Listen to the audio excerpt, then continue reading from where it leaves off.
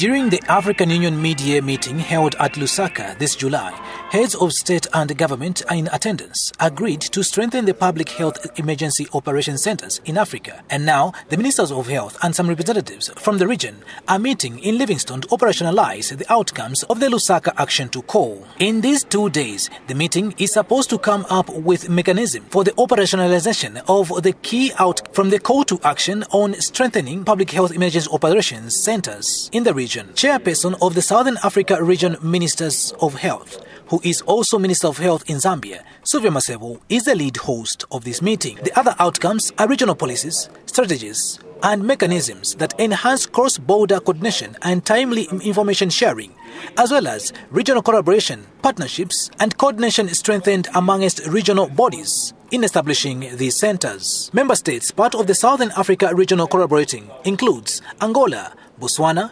Eswatini, Lesotho, Malawi, Mozambique, Namibia, South Africa, Zambia, and Zimbabwe. Reporting for the SABC's Channel Africa in Livingstone, I'm Arthur Davis, Scopo.